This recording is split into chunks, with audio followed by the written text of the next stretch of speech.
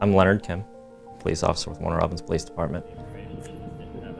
I honestly just really like talking to people a lot. It dings. Dings a lot. I have used it, the expired tags, the suspended registrations, that kind of thing. I also have it set up to find people with warrants. I find that the stolen car one that I've used recently ended up being stolen by someone with a whole lot of warrants. And when he realized that we'd found him, decided to trap everyone in the house. They all got out, everything turned out okay. It led us to that stolen car, another stolen car next to it. Ended up being very, very helpful in that one. When we were brought in, there was a kind of a general understanding that crimes were really occurring in certain parts of the city. But as we looked at the crimes from week to week, we saw that they're actually moving around the city. And we came up with a dynamic license plate reader solution where if we can predict where crimes are likely to happen in the next week, we place a camera there in hopes that it will deter that crime from occurring.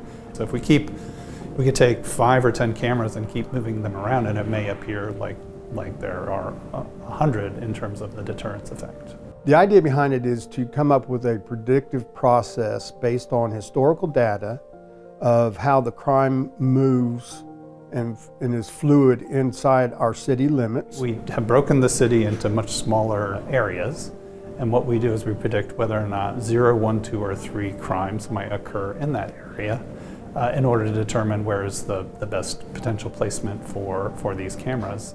It's one of the best investments I think we can make as a city because it brings the peace of mind of safe streets, safe communities, safe shopping experience.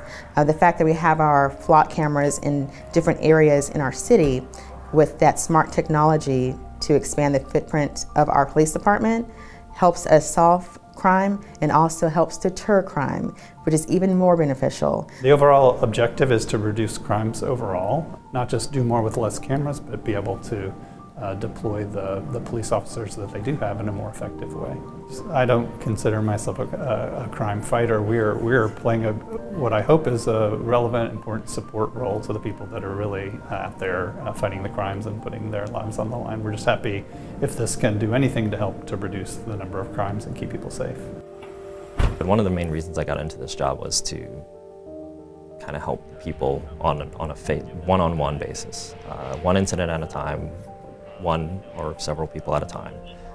So when they call and I have another tool to help them with whatever happened to them, whatever they needed us for, to me I'll use it. I don't need to make like a save the world kind of change. I'm pretty happy kind of finding small changes to make in like everyday people's lives. If it's one by one, that's totally fine.